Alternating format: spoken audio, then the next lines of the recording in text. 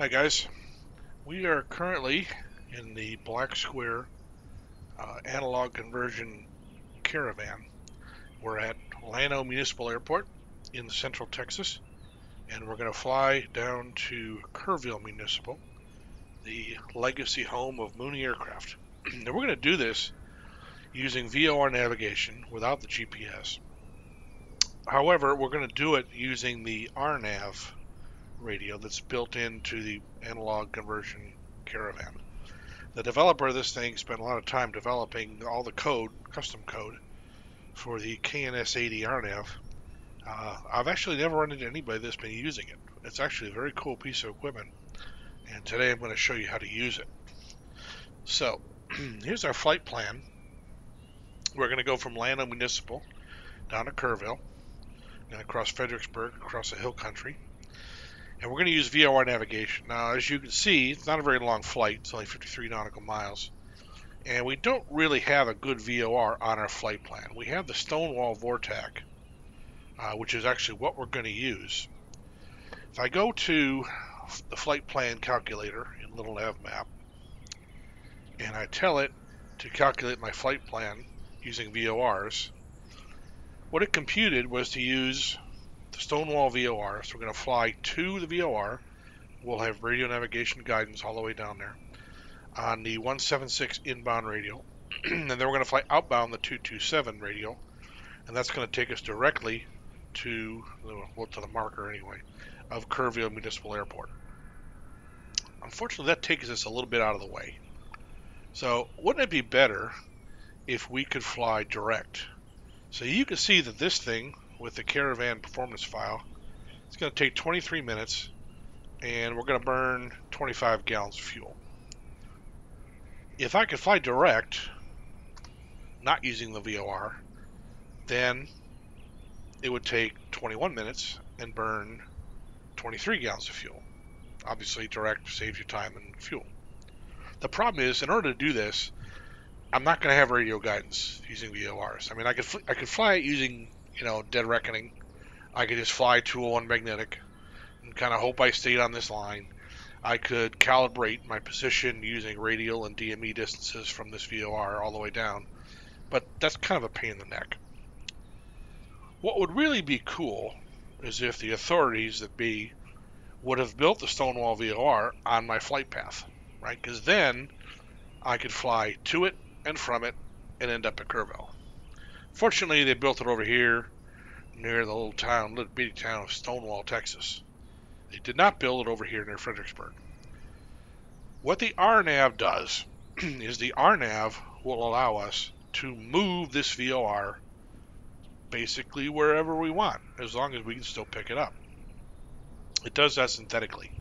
So it picks up the VOR, it looks at where it is, and then it will send course deviation indicator guidance to the CDI that we can then use to just fly the needle. So we'll be flying direct. We will have radio guidance the whole way using a VOR that's not on our course. So like I said, it's very cool. So on Little Nav Map, what I want to do is I want to measure the distance from Stonewall. And that will allow me to draw a line on the map. And as you can see here, why don't I put it, right about there.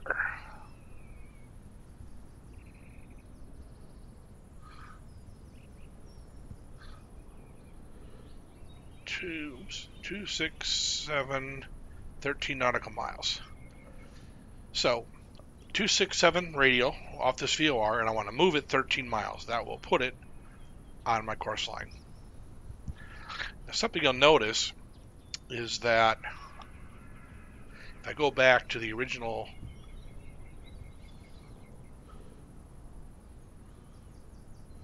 kinked flight plan, you'll see something interesting. You'll see that I don't want waypoint 1. Delete that. I want the VOR. So I want to add the VORTAC to the flight plan. So you see me flying 180 magnetic due south out of Llano. But you'll notice this 176 down here. So it's telling me I've got to be on the 176 inbound radial in order to fly 180 south. Okay, well that doesn't make sense, right? Because why wouldn't I fly the 180 radio? And the reason is that the Stonewall Vortex, or Stonewall VOR, is calibrated for an 8-degree declination, but it's actually at a position in this part of Texas where there's a 3.8 degree east declination. These things are supposed to point to magnetic north, but magnetic north moves around. And guess what? They don't adjust the settings on the VORs very often. And in this case, we're about 4 degrees off. So you can see that 4 degrees here, 180 magnetic on the 176 radio. That's a little bit weird, but you'll find that all VORs are off a little bit. So we're going to want a course of 180 magnetic, and we are going to not fly the 176 radio, we're going to fly this one, remember? So if I go back to the old course, we're going to fly 201 magnetic, but that's going to be the 197 radial off of our moved VOR. So 197 out inbound, 197 outbound, 201 magnetic heading, and that will take us directly over Kerrville. So let's hop in the plane and set it up. So we're in our Caravan, it's off. I'm going to turn on the master switch, and we'll turn on part of our radios. Then we'll go to the down here to the KNS-80 GPS, or excuse me, KNS-80 RNAV. Now this thing could be an RNAV, which is what we're going to use it for, or it could just be a plain old navigation radio. That's what this does. It's either VOR, means it's just going to be a nav radio, and it's going to drive this CDI when this is over here, as if it were a nav radio. If we set this to RNAV, it's going to do RNAV stuff. You can have RNAV en route, or you can have RNAV approach. All that does is it determines how sensitive the needle is. If you're using it in approach mode, you could put a VOR right on the end of a runway and essentially use it as a localizer. You want the needle to be a little more sensitive, so you're a little more accurate flying it. We're just going to have an en route VOR, so we'll leave it on en route, which is the default density and a certain number of degrees per ball of deviation here. So, get this going.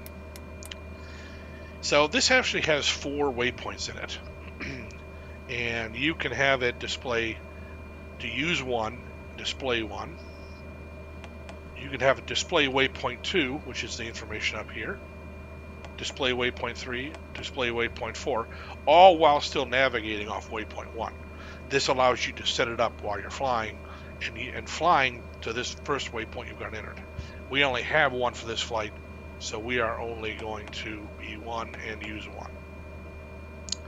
This little data button is where you set the frequency of the VOR you want to move, the radial you want to move it on, and the distance you want to move it.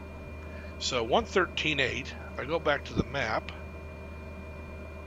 we're moving 113.8, so we don't have to reset this. And we are going to move it on the 267 radial for 13 miles. So we want to go to the radial 267 and data 13 miles. And you would move this little knob here. I've already got it set up. But this is where you set the distance. This is where you set the radial. And use one. It's now moved the VOR for us. And if we were in the air, we could use the new VOR location. That's it. It's that simple. So we'll go back up here and let's get this thing running. We'll turn on the fuel. We got the master on, generator on, fuel pump to normal, and start. Get some lights.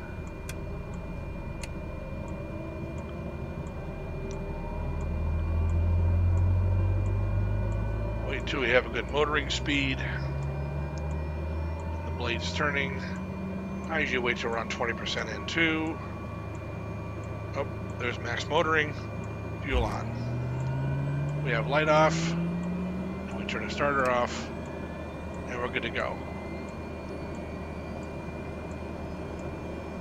And go to flight, launch flaps, turn the rest of the instruments on. And we'll display the map. You'll notice that there is no line because we're doing this the old-fashioned way. So let's get set up. We're going to want the 201 magnetic. So I will set that on the heading. We will fly that right after takeoff. 201 heading. And we're going to set our radial for 197. Remember, we have to adjust a little bit because of the miscalibration is a little harsh, but the way the VOR is set up. So we have 197 on the OBS and a heading at 201. We can go over to the autopilot. We'll fly today at, I don't know, 3,000 feet. That'll clear all the stuff. And we're ready to go.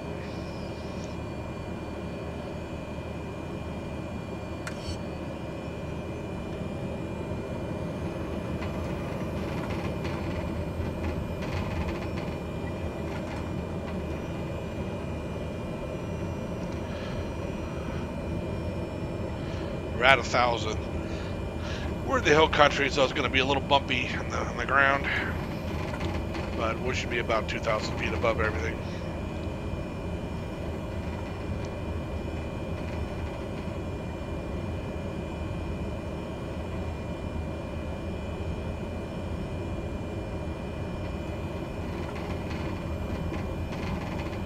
Do a Southwest Airlines style takeoff.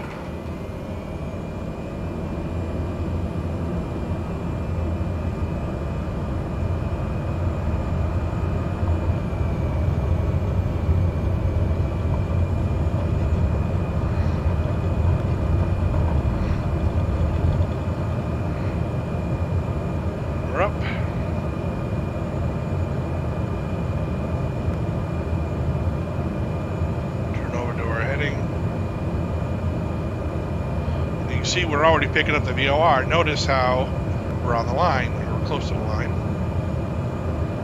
We will wait until we get it solid.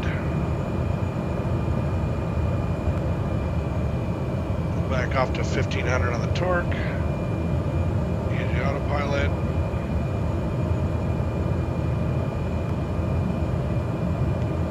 Got a heading mode. 3,000.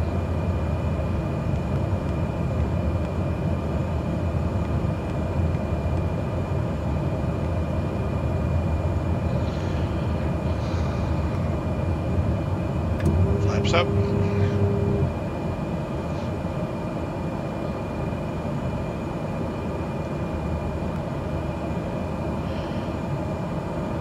So our CDI is bouncing around a little bit. What we're going to do is we're going to fly it by the heading bug. And eventually it'll stop bouncing around once we get a good signal.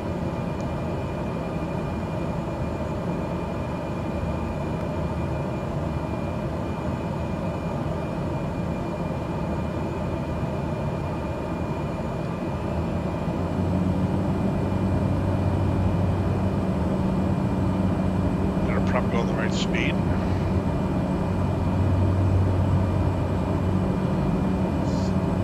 So,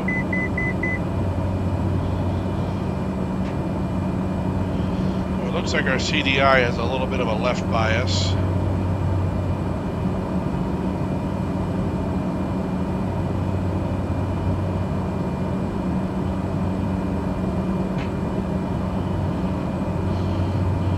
Now it's got a right bias.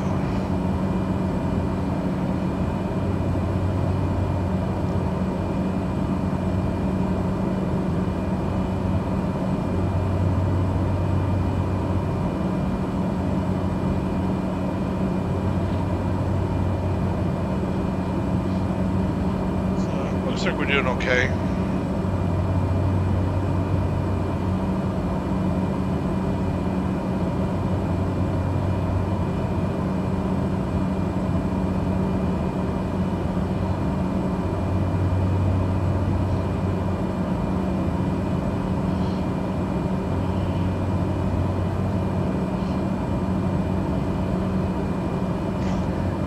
remember, you can't use the DME. You're going to have to check your RNAV, because your RNAV will tell you how far. So we're 30.9 nautical miles, from our moved VORs. So when that hits 0, we will cross over the synthetic VOR in 13 minutes.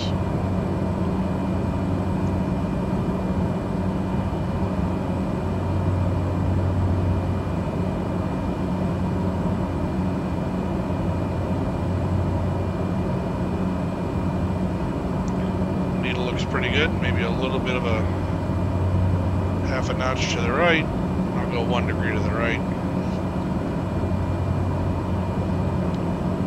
I'm moving the heading bug using my Bravo throttle, so you won't see me click on this.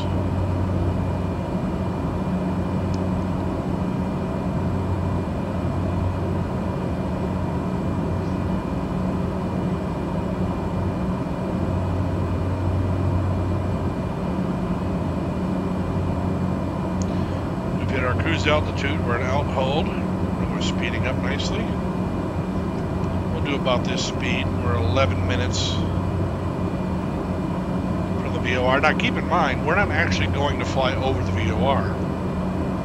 We are going to fly over the calculated VOR position. So we're not going to have that cone of silence above the VOR.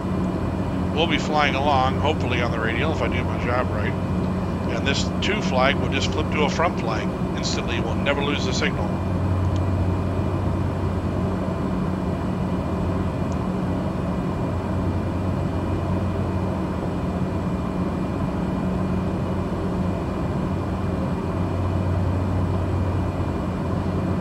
I would normally fly this fast, but we'll try to get this boring part over with. Try the hill country.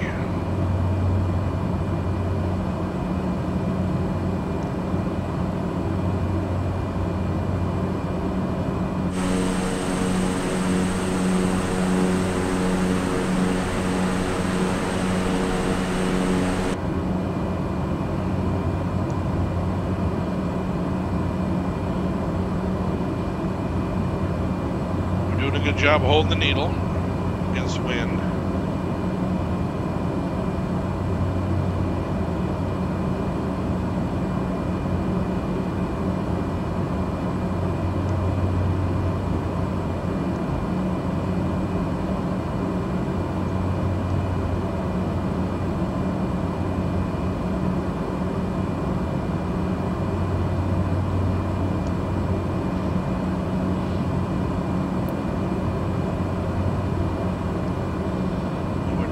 Miles, 160 knots, not bad.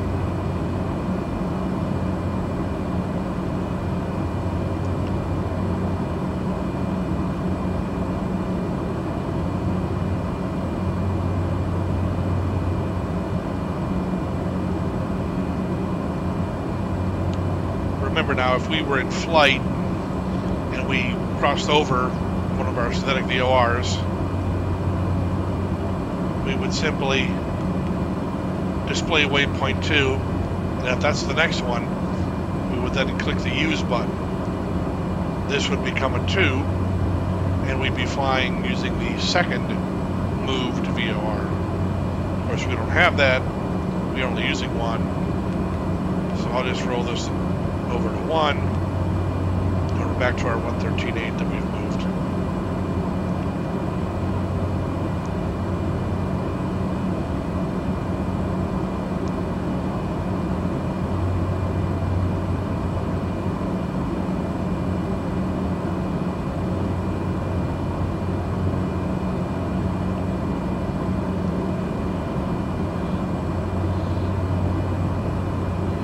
Pretty good. It's not even a needle width off.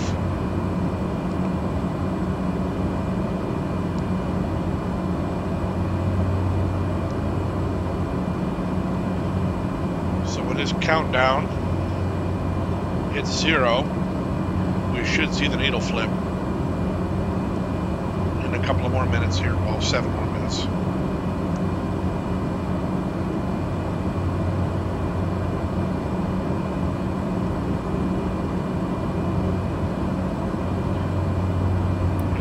on the transponder, so fine. Not that it matters.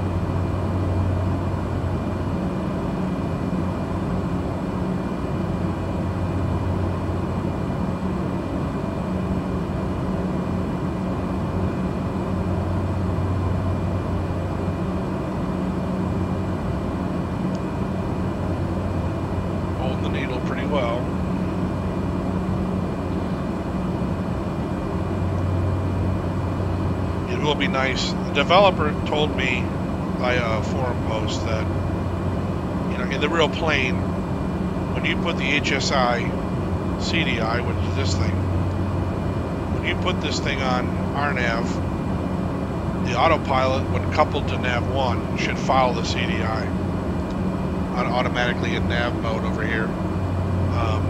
Unfortunately, to code that is difficult, thanks to Microsoft and Asobo coding. And apparently what he told me is the working title modifications have made it worse. He doesn't know how to do it. So you have to wind up holding the needle centered yourself. But you can still use the guidance provided by the RNAV.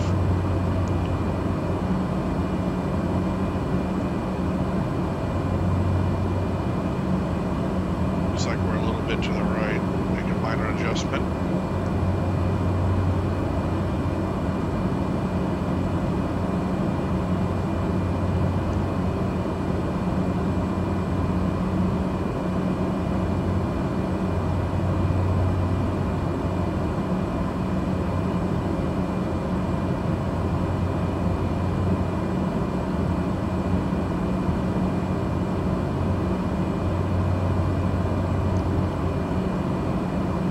Minutes of the flip.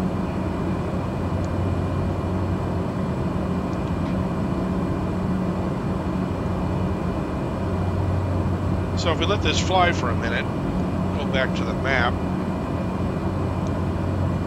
we can look at, we're coming up, doing a good job actually, we're coming up on the crossover point. And so if we do the same thing with Kerrville, and we draw a distance marker, we put that here, we can see that Kerrville is 16.3 nautical miles from our synthetic VOR. So when we're flying outbound, when the RNAV says we're 16.3 from the moved VOR, we should be at Kerrville's airport. And we're perfectly on the line. Makes sense because our needle is perfectly centered. Again, all getting guidance from that VOR, which is way over here. This is the VOR we're actually using. We moved it over here and we're flying to it.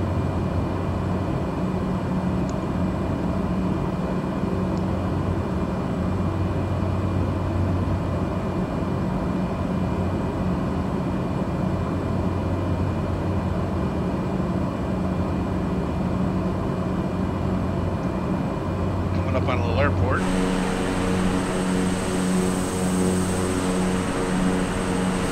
Here somewhere.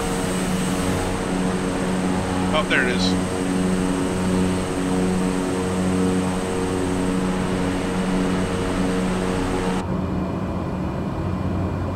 That's this one.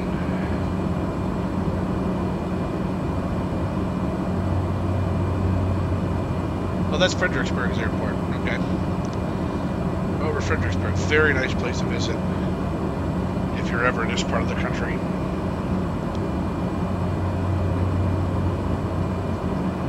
I think Admiral Nimitz was born here, if I remember correctly. They got a museum there.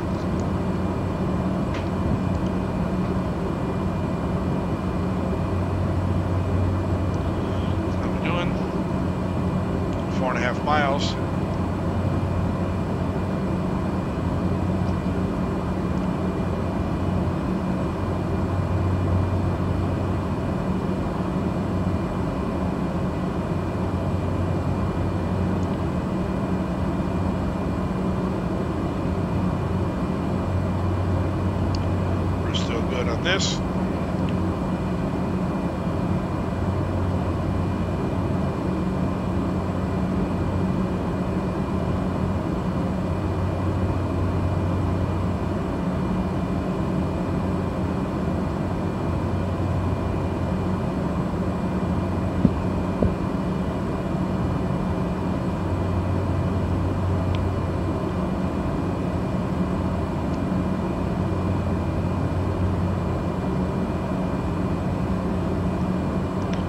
Miles.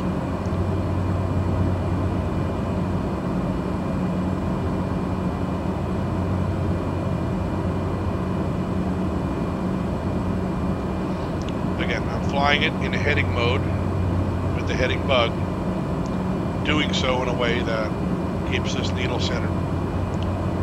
So the RNAV is guiding us.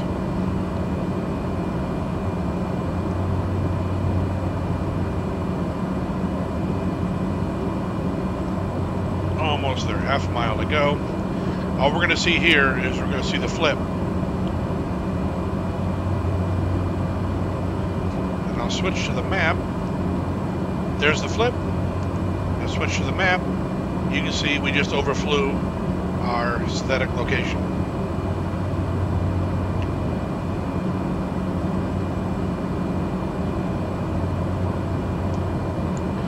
Now we're looking for 16.3 nautical miles to Curvo. Again, we're counting up now because we are flying away from our VOR location.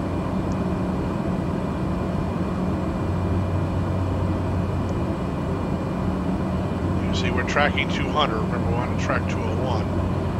That tells me we're probably going to be drifting to the left a little bit. Are we? Not really. Maybe a little teeny weeny bit. I'll add 1 degree.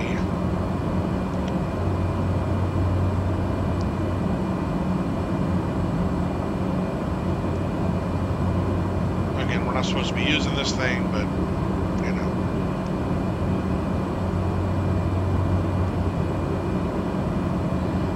As long as we keep this thing reasonably centered, and certainly within 1 tick mark is fine.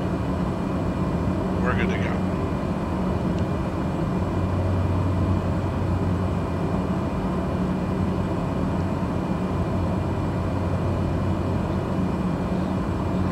If I remember right, I did a practice flight on this. This little white thing is a building on the airport, confirming that we're doing it right.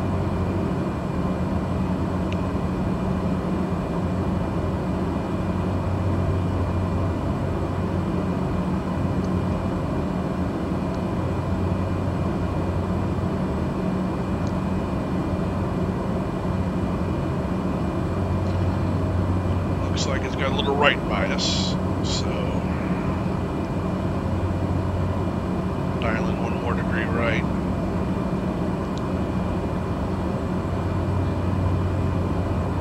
I'll try to nail this as impressively close as I can. We're starting to get a flaky signal.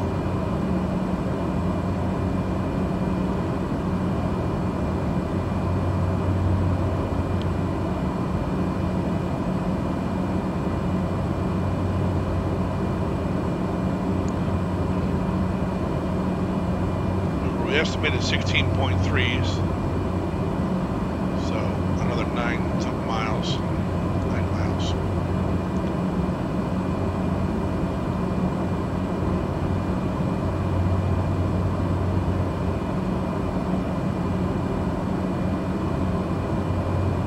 Needle looks good.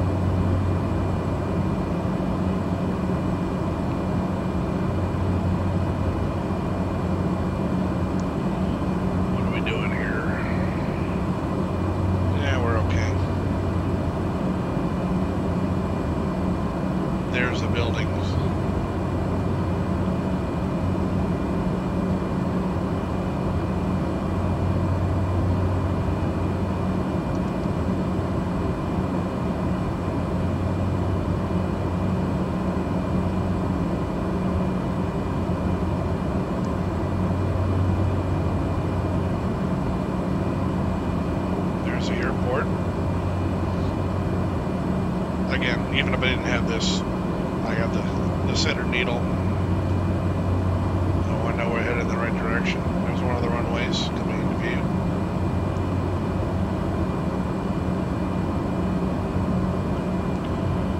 We're looking at 16.3. We're at 12.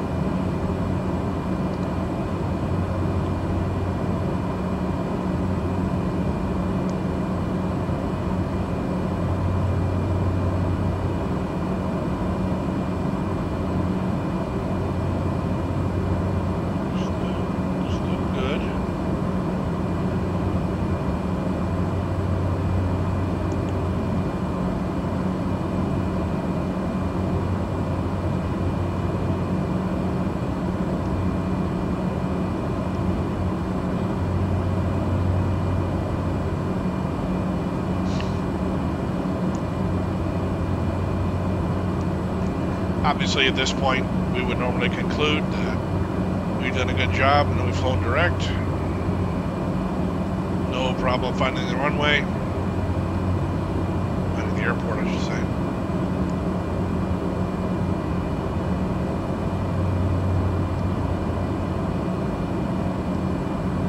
.3 nautical miles to go.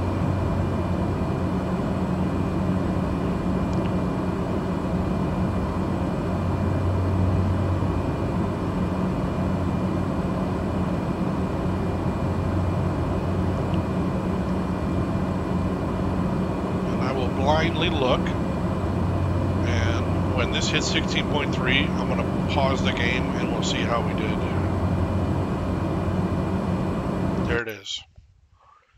Now we go to the map,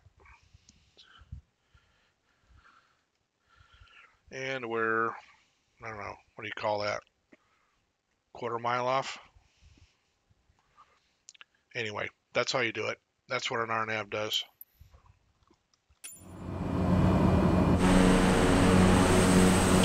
And we put ourselves directly over the airport.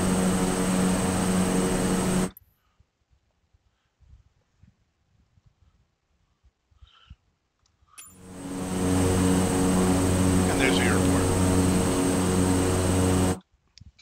Go back to the map, just to scroll out to show you what we flew. Left Llano, follow the magenta line, crossed our synthetic VOR, which is actually over here, and flew directly over the middle of Kerrville Airport. That's how an RNAV works, and keep in mind you can do that with up to 4 waypoints, and then overwrite 1, 2, and 3 as you progress your flight. So if you're flying cross-country, rather than zigzagging between the VORs in order to have guidance, you can follow a direct route. That's it. Hope you learned something.